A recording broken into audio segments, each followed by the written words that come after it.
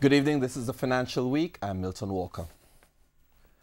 The Jamaican dollar recorded further gains today. At the end of trading, the cost of the US currency was $129.31, the lowest it's been since June 5. The Canadian dollar has also weakened, selling for $98.22. Sterling is going for $165.79, while the euro ended the day at $148.33 on average.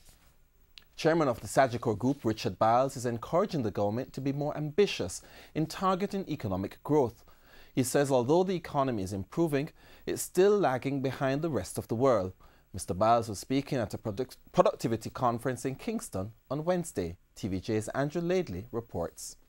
The Jamaican economy getting better, but strong growth still elusive. We have a lot of catching up to do.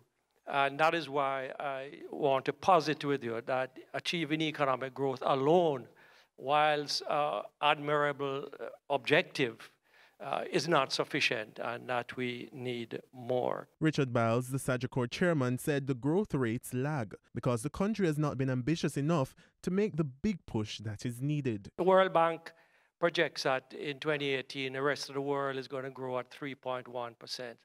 So if we achieve what I know Favour would like to achieve in this in this year, this fiscal year, let's say 3%, we really would just be standing still with the rest of the world, and we wouldn't have caught up what we had lost in the last 20 years. He argues that there's still uncertainty, which he notes is fueling investor skepticism. If I bought Jamaica as a stock in 2013, I would have had a hell of a ride in the last 5 years. Do I want to hold that stock today, or do I want to sell it? It would depend upon what I think Jamaica is going to do in the future. For the Business Day, I'm Andrew Laidley. The price of oil traded higher today. Oil for delivery in December went up by 65 cents to settle at $67.59 a barrel. It was, however, down 2% this week.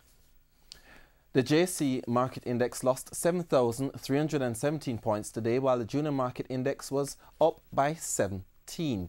Stocks posting gains included Access Financial Services, Carreras, Fosrich, Indus Pharma, Jamaica Broilers, Kingston Properties and Lasco Manufacturing. On the losing side were 1834 Investments, Blue Power, Carib Cement, Dermont Trading, Elite Diagnostic, Grace Kennedy and Jamaica Producers.